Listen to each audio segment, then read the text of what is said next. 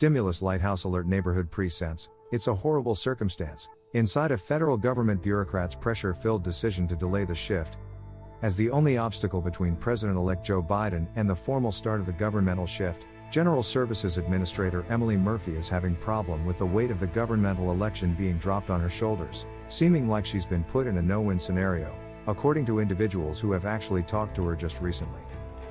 This was never ever a position that Murphy believed she would discover herself in, the People stated. However, as the government authorities in charge of approving the election result, President Donald Trump's refusal to yield the election has tossed Murphy into the middle of a political firestorm. Facing mounting pressure from both sides, and even death hazards, the sources state Murphy is working to translate vague company standards and follow what she sees as precedent to wait to validate the election result, a process referred to as ascertainment that would allow the main governmental transition to start. Still, Murphy's stalled sign-off is among the more confounding decisions made because the election, considering that it's clear Biden won and Trump's legal challenges won't alter the result. Biden's group has alerted the holdup has real-world repercussions to nationwide security and their COVID-19 actions. Sources who spoke to CNN could not say whether Murphy has actually been in touch with the White House on the problem. She absolutely feels like she's in a tough location. She's scared on multiple levels. It's a terrible circumstance, one pal and former colleague of Murphy's told CNN. Emily is a consummate expert, a deeply moral person, however likewise a very scrupulous lawyer who remains in an extremely tough position with an uncertain law and precedents that lags her position. She's doing what she believes is her honest responsibility as somebody who has sworn real loyalty to the Constitution of the United States of America, and the laws that govern her position, the friend added. Murphy decreased an interview asked for this story, and GSA declined to comment. A technocrat with a prolonged profession. Sources near Murphy explain her as a technocrat and policy wonk, with a prolonged career as a congressional aide and at GSA. It's unclear what particular actions Murphy is waiting on before approving ascertainment. Sources inform CNN she is basing her choice on what she views as the precedent set by the 2000 election, where there was not a clear winner for more than a month. Two sources near to the transition informed CNN that Trump's dreadful day in court last Friday had actually moved the dial forward, but days later there was still no ascertainment letter from Murphy.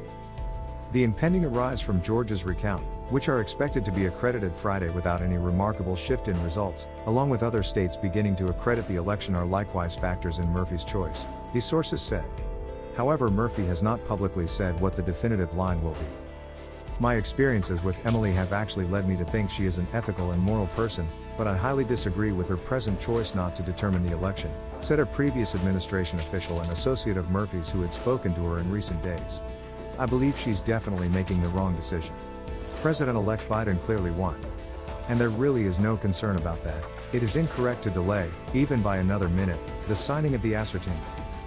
It's been more than a week since CNN and other news organizations called the governmental election for Biden, and the Trump campaign suits challenging the outcome have been repeatedly tossed out of court, while failing to challenge sufficient votes that would change the result. But Trump has actually continued to make repeated incorrect claims that he did not lose the election, and Murphy's choice not to establish the result has actually locked Biden and his group out of access to contacts with the federal companies, funding to assist increase federal government employing for the brand new administration and access to classified intelligence instructions. The Biden team likewise does not have access to the federal government's coronavirus vaccine distribution efforts. More people may die if we don't collaborate, Biden stated Monday. There are also concerns amongst national security specialists that a postponed shift could leave the government susceptible to security threats, both domestic and abroad. Talking to her predecessor, Democrats are furious with Murphy for playing into Trump's false fantasies that the election was taken from him. At the very same time, Republicans are pressing her to stand firm and not sign the ascertainment. Previous associates of Murphy told CNN that regardless of being a political appointee, she was not an avid Trump advocate or loyalist. She's going to be really thoughtful about both the letter of the law, any guidelines, specific guidance, any precedents, in addition to the general intent. She comes out of contracts, where that is the whole nature of the work, the good friend and former associate said. In an indication she noticed the post-election problem awaiting her, Murphy held a call prior to November 3rd with one of her predecessors, David Barham, who was in charge of GSA throughout the 2000 election, according to two sources with direct knowledge of the call. Barham, a Bill Clinton political appointee, ultimately ascertained Bush as then winner of the 2000 election after the Supreme Court ended the Florida recount. The call was set up by shared partners as a way for Barham to discuss his experience and the hard position he was put in, the sources said. The Associated Press initially reported the call. While GSA has actually compared the current scenario to the standoff in between George Bush and Al Gore, Barham said in a podcast last week that this election was considerably different than what took place in 2000. It was all about Florida. One state, and something like 537 votes. Everybody knew that once Florida was settled, the winner would become clear, Barham said. From the Hill to GSA, Murphy has been in charge of GSA given that 2017, making her one of the longer-serving Trump appointees. Before her election, she worked as a senior advisor to her predecessor at GSA, as an aide for your Home Armed Services and Small Business Committees, as a lawyer in personal practice and as GSA's primary acquisition officer throughout the George W. Bush administration. Numerous sources explained Murphy as a political individual, but not a Trump person and not a partisan head.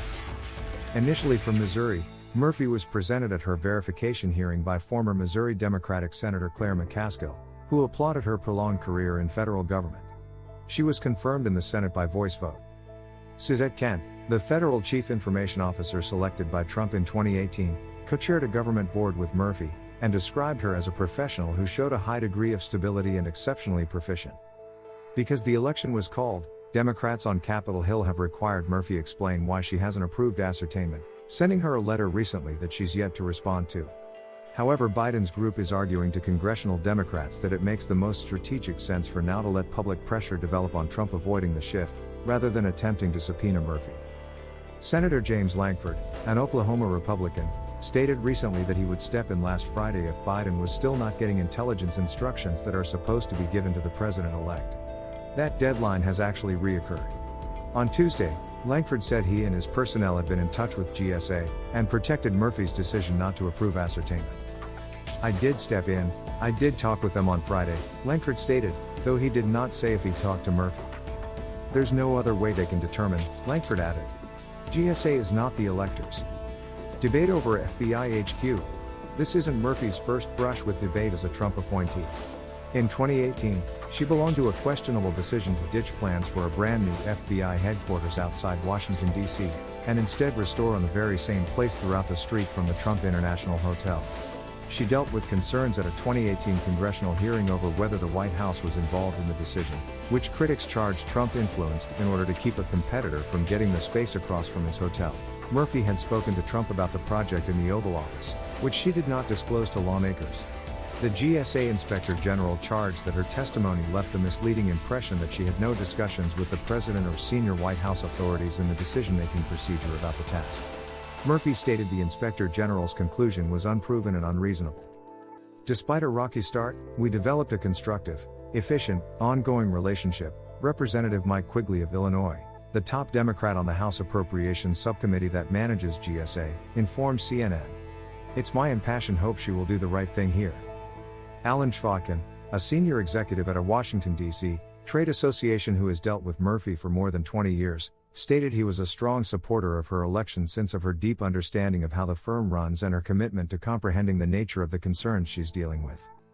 He stated when Murphy dealt with a choice, she would speak with broadly, ask others for research study, and ensure she understood the scope and implications of a choice prior to making it. In an increased political atmosphere, lots of people don't know her, and they definitely do not understand the job that she's responsible for, Schwatkin stated. If you just separate one or two topics, it's simple to reach the wrong conclusion. Previous Republican Missouri Senator Jim Talent informed CNN he has understood Murphy 25 years and that she worked for him when he chaired your Home Small Business Committee during the Clinton administration. Talent applauded Murphy's integrity, blaming the law for putting the onus on the GSA. Something is incorrect with the system where the obligation for declaring the winner of a presidential election appears to devolve upon the General Services Administration. It's the government's proprietor. They purchase furnishings, Talent said. I understand individuals' disappointment, but the problem is an electoral system that cannot come to a finality. It's not Emily or the GSA.